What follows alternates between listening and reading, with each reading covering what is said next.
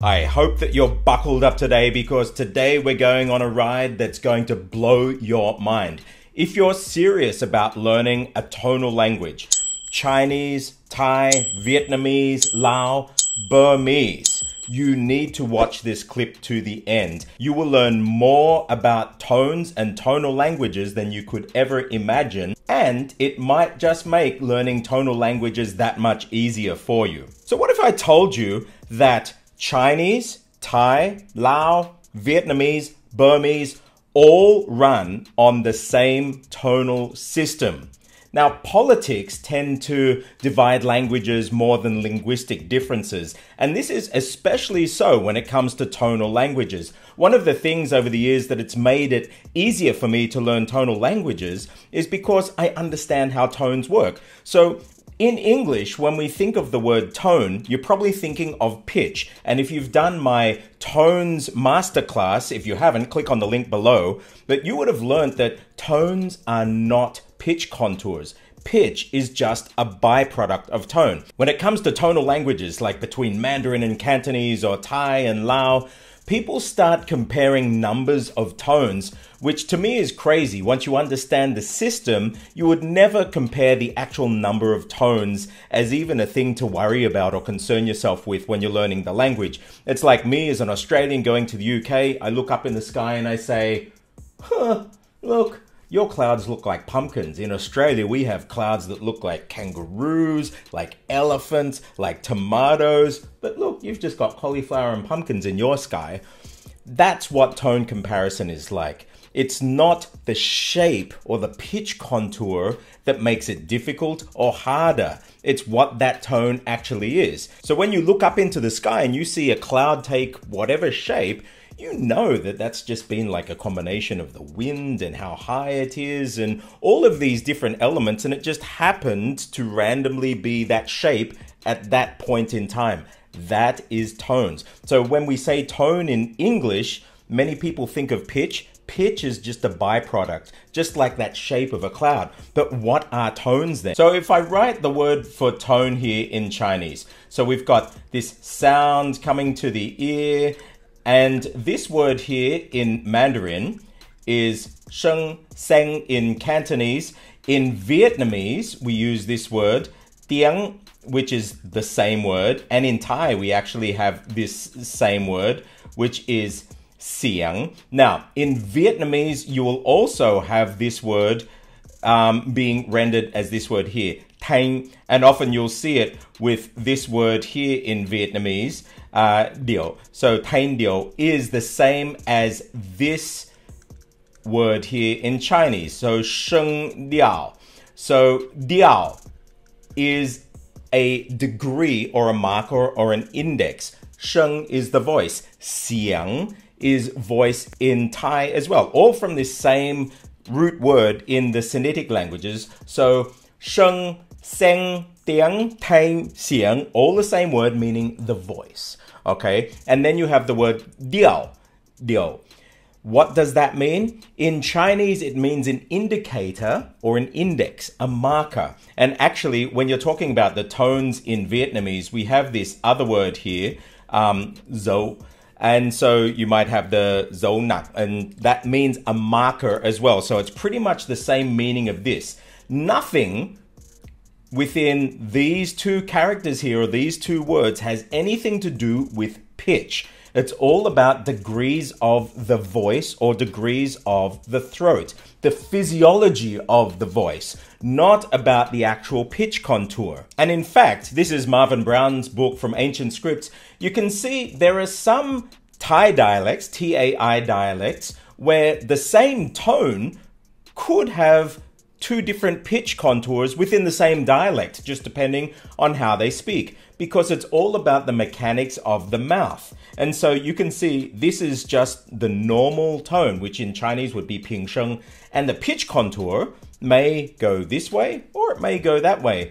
Depends, and to a native speaker of that dialect, they wouldn't bat an eyelid if you said it one way or the other, because they're listening for the nature of the voice. In Sukhothai Thai, this is reconstructed from around 800 years ago. You can see the same thing. So this was normal voice, And so if we were in Chinese tones, we have ping, shang, qu, ru. We'll look at that in a second. That would actually be ping, qu, shang, and then ru are these two dead. That's long dead and short dead. So these are the high class in Thai. So we'll learn in a moment that these are actually the ones that are unvoiced, and they'd be in a higher register of the voice, but your pitch contour might go up, it might go down. It doesn't matter. Just as long as the voice was in this normal, relaxed state, because it was aspirated, it would have been placed in a higher place. These middle ones are ones where you had this stopped throat at the beginning, and so the voice just tended to place those in the middle range when it came to the actual pitch. And then these ones, they were all voiced, and so the voice by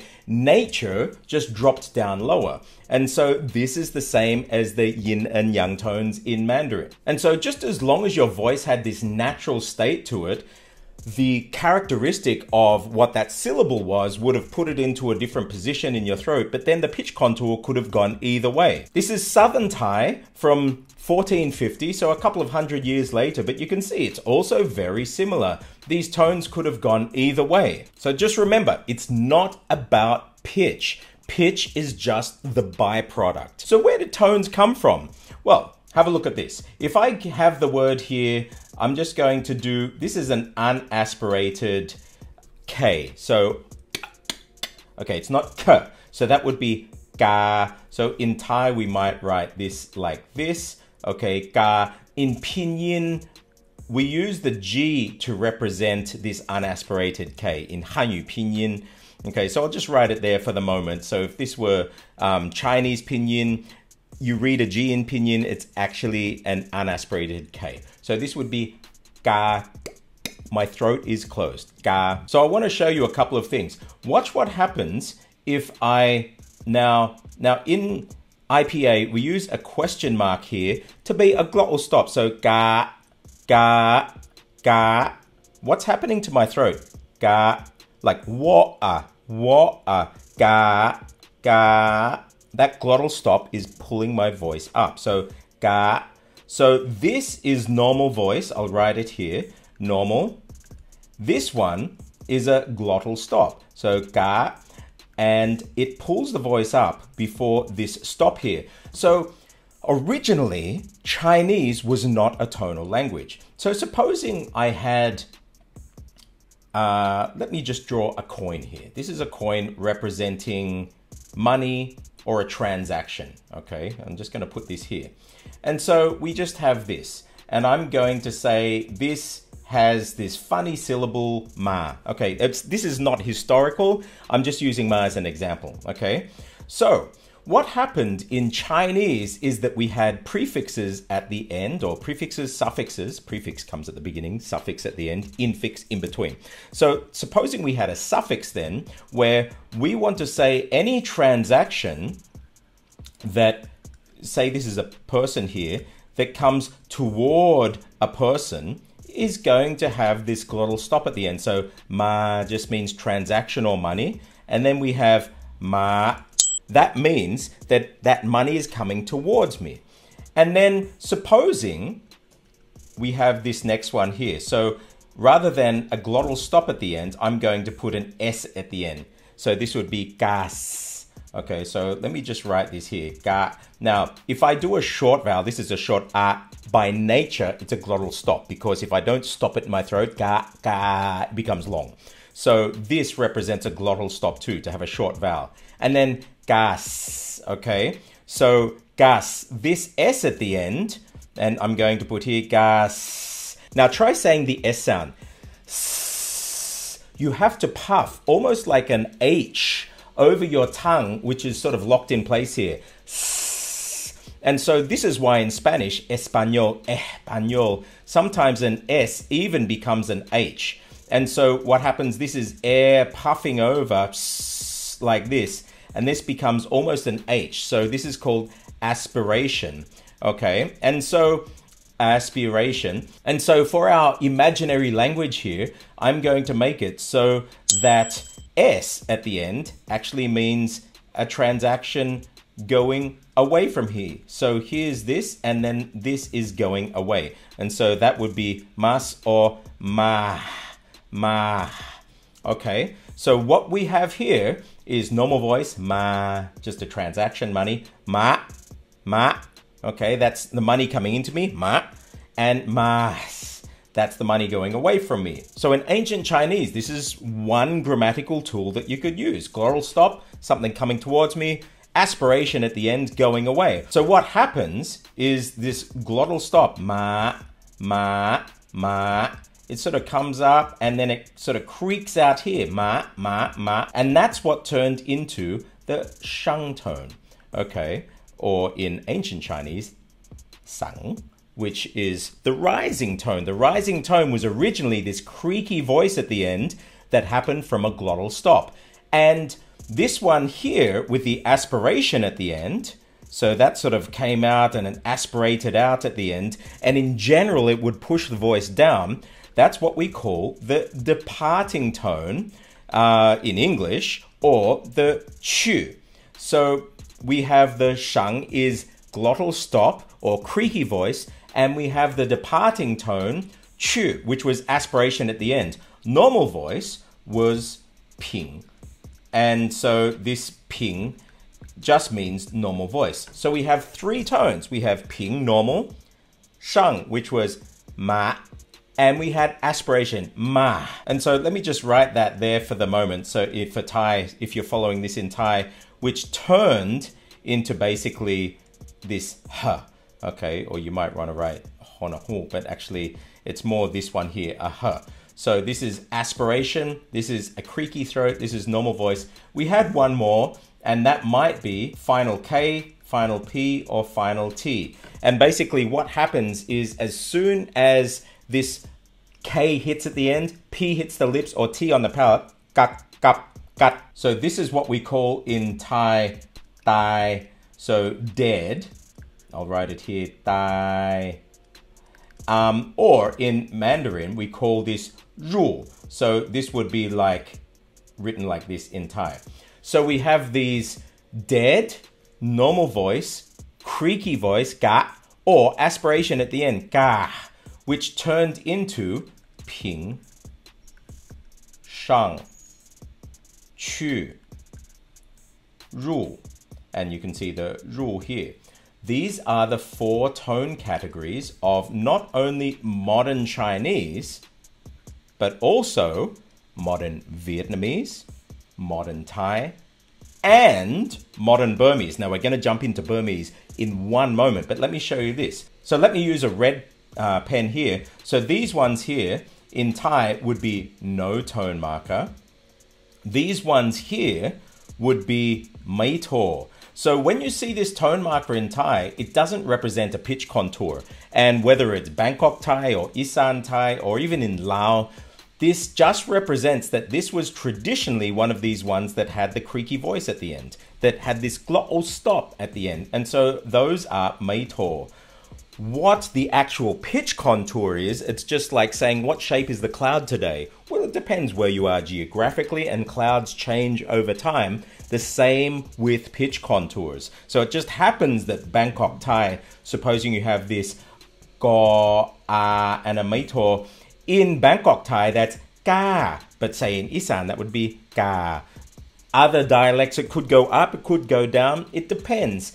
Time and geography have changed the actual pitch contour, but the original meaning of this was creaky throat or glottal stop. And then finally this one in Thai is the mai ek tone marker. We have another breakout here. So this is kat. In Thai we have long and short.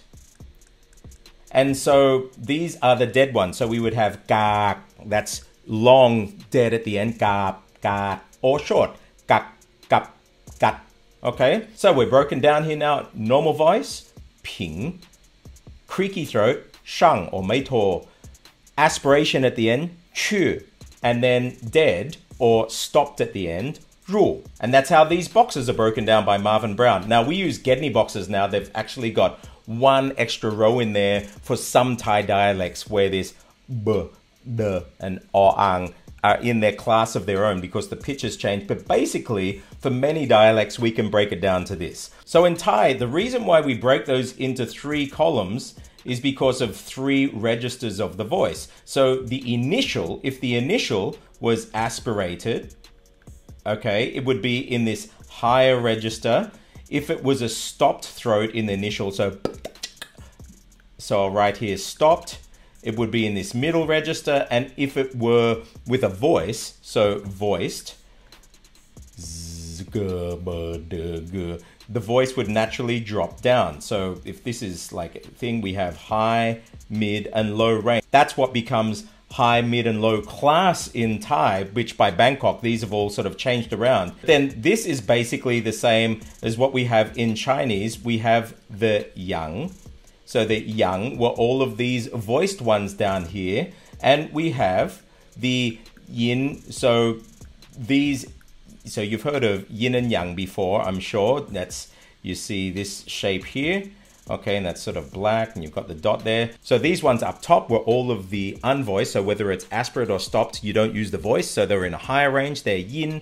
And these ones here, yang, they were voiced, so they're in a lower one. So these ones we would actually also call qing. So qing basically means clear. And these ones here with the stop throat were called qing, which were semi-clear, but either way, they didn't use the voice. And so we can see these 3 registers here actually correspond to the 3 registers of Thai. So by the way, if we're looking at Vietnamese, this ping is what we know as our ngang tone. So ngang, or the huyen tone. Okay, so huyen. So these 2 tones in Vietnamese, ngang and huyen, correspond with normal voice for here, ngang, huyen, ngang, huyen, the yin and yang versions of the ping sheng in Chinese. Likewise, the shang in Chinese is actually the hoi tone. That's the yin version, the higher register version, or the nga tone, which is this broken tone in Hanoi, and that nga was from the lower portion of the voice. As far as the chu, or this voiced at the end, that is the shak tone for the high register, or the nak tone. So that nak in Vietnamese is the yang version of the chu sheng in Chinese.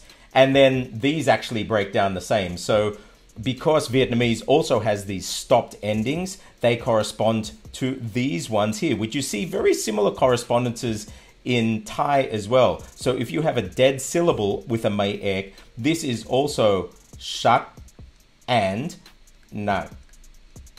And that actually happens with Thai as well. So if I write this word here in Thai, ga with a may ek, it's ga, which is the same as saying ga, dead. Notice that they actually have the same tones, just like with Vietnamese, shak nang.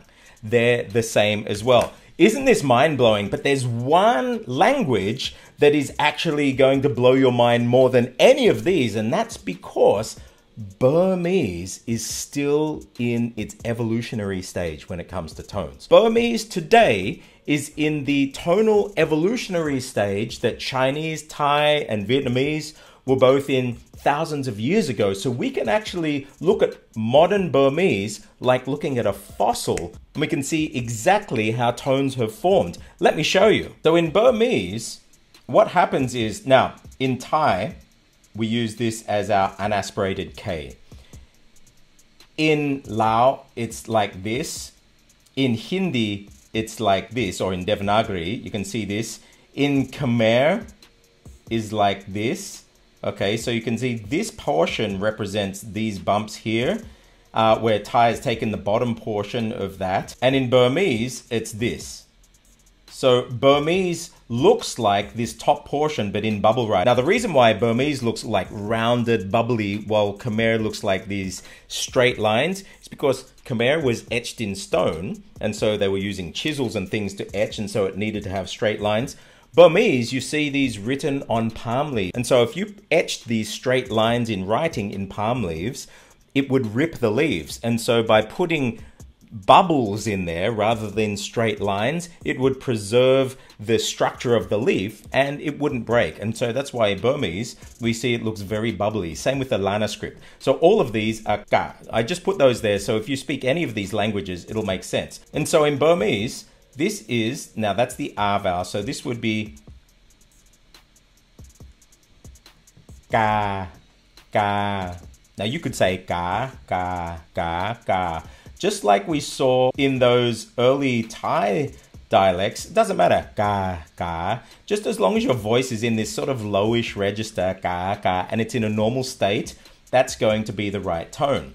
Then we have what we call the creaky voice. So in Burmese, I don't need to put a tone marker. If there's no vowel after that, it's this ka, ka, ka. Now you remember in Chinese we had shang, which was basically the throat has a glottal stop, ka, ka, ka. So this glottal stop in Burmese, which ends up actually giving it this very sharp shooting down tone, ka, ka, ka.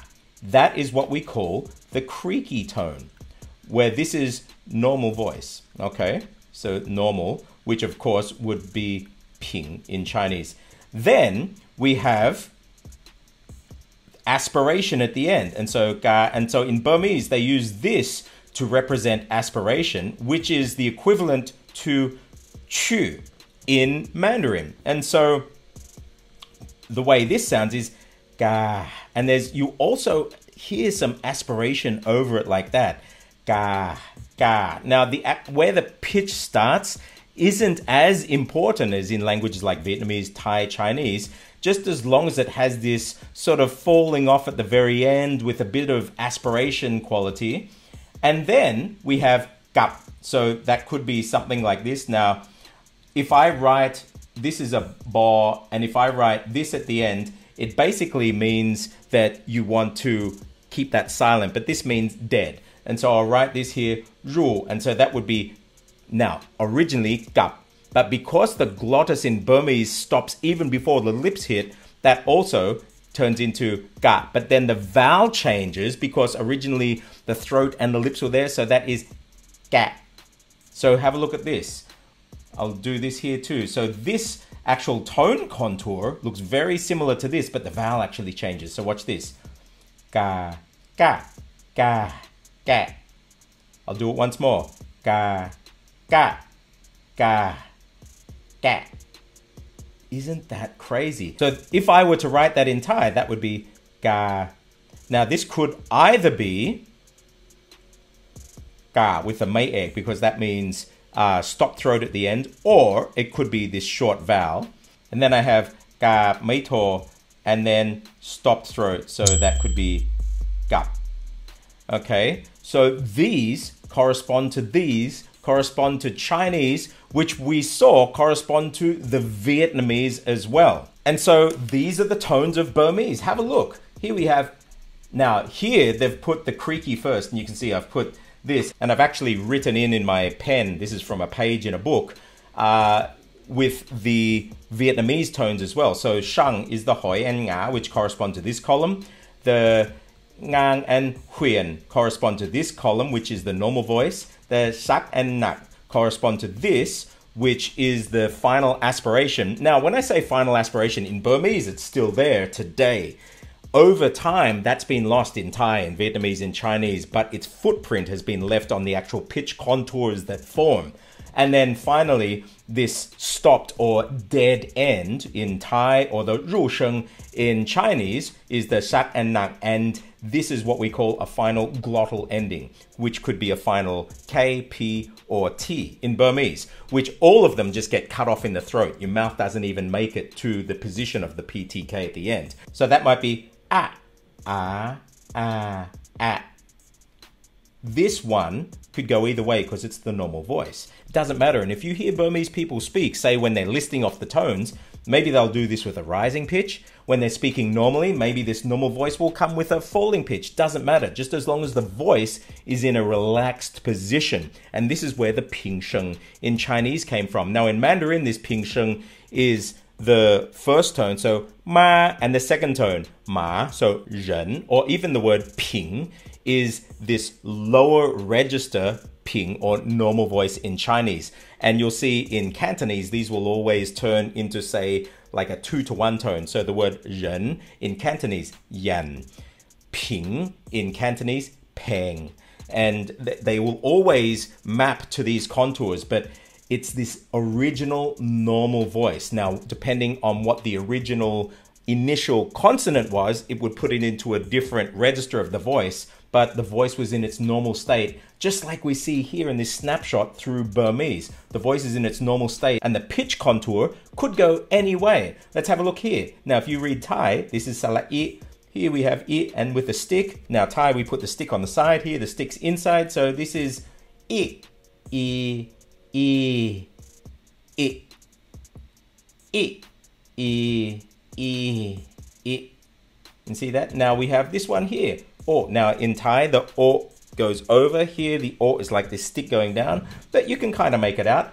O, O, O, O, O, O, O, O. So this dot here is pretty much the Mai Tho in Thai, and these two dots here are like Mai Ek in Thai. And we can just keep going through them like this. This is A, A, A, A, O, O, O, O. It's all about the mechanics of the voice. O, O, O, O, or O, O, O, O. Doesn't matter, especially for this normal voice one. It's the characteristic of the voice that's important, not the pitch contour. So now we can start to understand. Supposing we look at this, this could have gone O, O. Now imagine if that's slowly going and being put in the refrigerator and then the freezer. This is how we get all of the different pitch contours in Chinese, in Vietnamese, in Thai starting to freeze into place then, because people get used to hearing it like that. So in English, so I said, what do you want? That just sounds weird. What do you want? That sounds more normal. And so the reason why that sounds normal is just because it became the normal rhythm of the language over time that people got used to. And this is how tones are formed as well. So if you are learning a tonal language, stop counting tones. Stop thinking of tones as only pitch contours. It's all about the throat. Get the throat right. The pitch contours will follow. Sometimes you may get the pitch contour correct, maybe for those certain people, but the tone will still be wrong and people may still be left scratching their heads. It's all about the throat. So focus on these mechanics and the pitches will follow and your tones will sound much more natural. If you really want to have your mind blown, go and learn Burmese. It's such an amazing language and it really gives you this depth of understanding of tonal languages because it's still in this initial, like very old evolutionary process of tonal languages. We can see everything still falling into place, which say by modern Chinese, Cantonese, Mandarin, it's already locked in place, or even Thai or Thai languages. But you can see it here and you can actually start to map things in your throat that will make you sound more natural in Chinese, in Vietnamese, in Thai. So there you go. Whether it's Chinese, Mandarin, Cantonese, Hokkien, whatever dialect, Vietnamese, Northern, Southern, Lao, Thai, or even Burmese, all of these languages are running on the same tonal engine. They've just changed over geography, they've changed over time, and some languages like Burmese are still in the early evolutionary stages of this tonal shift. But you can see it all here. Tones are not pitch contours. Pitch is a byproduct of tone. I hope this has blown your mind. If you like this kind of stuff, you're going to love Minecraft. You will master whatever language it is that you're learning, especially if it's tonal. So come and subscribe. Scan the Discord server QR code down below. Come and join in the conversation. I'm Stuart J. Raj. I'll see you on the other side.